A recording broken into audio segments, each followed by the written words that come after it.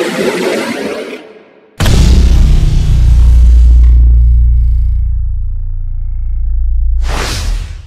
up, YouTube Empire? Comics here, back with a new video. And in this video, I'm going to show you the books I picked up when I went dollar bin hunting over this past weekend. I got a pretty hefty stack of books. Got a few books that I was looking for, another group of books I was missing out on, and a great little stack of keys that I found in the dollar bins. Now, before I get into the books, if you like hunting for low budget keys, weekly combo calls, CGC unboxings, and new combo day spec buys, then click subscribe, smash that like button, and hit the notification bell so you don't miss any of my new videos. But first, I'm gonna show you the books I picked up at this first shop. I stopped by because they usually have a lot of the books from like the last 2 to 4 issues on their newer wall. So I went there to pick up some books I was missing out, like these What If Miles Morales. I picked up issue 2. What If Miles Morales was the Hulk for issue 3, and the controversial one, What If Miles Morales issue 4. What If Miles was Thor. I read it. It was really hard to read, man, I'll tell you the truth. Almost wanted to put it down like 3 different times. And I picked up the 2 books I was missing for Gwenverse. We have Gwenverse issue 2 and Gwenverse issue 3. Then I wanted to pick up Alice Ever After issue 3. I had cover B. This is cover A I was missing. I saw a copy of Grimm issue 1, the 3rd printing, so I wound up picking that up. And they have the issue 2 fall variant. Picked that one up for $5. Why not? All right, then I went to a different shop and I found a whole bunch of these Sprout's 50th anniversary books. A few weeks ago, I decided I wanted to try collecting them myself. I don't know why. I just, after looking at the little set that I had, I was like, you know what? I want to get some more. I want to get all of them. Didn't realize there were so many, but I picked up quite a few. I have the Empire Strikes Back one with Lando.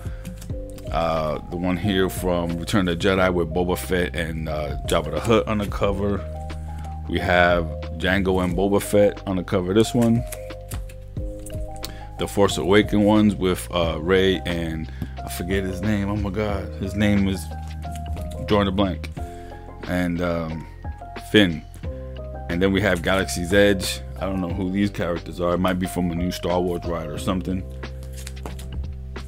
And then we have the New Hope one with Princess Leia and Darth Vader. We have the Phantom Menace one with Qui-Gon and Obi-Wan. Then we have the Mandalorian one. I forget his name. This is forget his name. This is Apollo, but I forgot his name in the movie, in the show. And the bartender. Then we have the Resistance one. Don't know who that's supposed to be, but that's BB-8.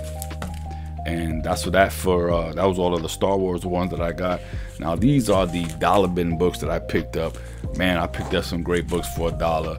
The first one is Uncanny X-Men 184 that has it's also a newsstand. This is the first appearance of Forge.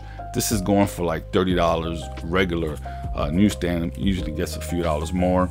Then I have Thor issue 459. This is the first appearance of Eric Masterson as Thunderstrike. This is when he becomes Thunderstrike. This is the newsstand. This one's going for like $12 to $15. Then I have Cable issue 1. This has the origin of Cable. It's also his first ongoing series. Then I got 2 copies of Cable Blood and Metal issue 1. This was Cable's first mini-series, and these were all for $1, guys. Then I have Star Wars High Republic issue 1. This one's going for like $10 to $20, I believe. It has like the first appearance of 7 characters. Then this is a somewhat hot one. This is Spectacular Spider-Man issue 100. This has the 3rd appearance of Spot, but it's a pretty cool cover with Spot on here and the symbiote suit. Pretty cool for $1. Then I got 2 of these. Symbiote Spider-Man issue 3. This was pretty hot a few months ago with No Way Home, when they had a little trailer with Peter wearing the cape or whatever, the cloak of levitation. Those are going for like $20. Got it for $1. Then we have Kaiju Score issue 1. I always try to pick it up when I see it because it was option. It was an option by Sony, but it was still option. If you could pick it up for $1, why not grab it? These 2 not really worth that much, but I used to have them when I was younger, so I wanted to pick up Spectacular Spider-Man 189 with the foil variant. Not variant, but the foil cover when they were doing that. Not even the foil, with the holographic cover, my bad.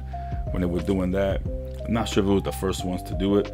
And this is Spider-Man 26 holographic cover. I have these two. I got them recently, maybe a few months ago, but they were the second print and the hologram is gold. So I'm happy to get the first printing.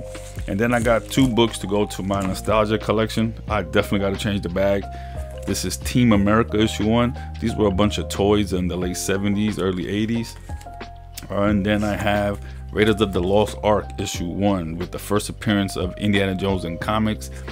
This one's going for like $15–20. Picked it up for $1. Glad to have this one. It's going to my collection. I already have from Marvel Comics Indiana Jones issue 1, but this one I was missing, so glad to find it. All right guys, that's all the books I have for this haul. Thanks for sticking to the end of the video. Let me know what you think about the books in the comments below, and until next time, keep specking. Later.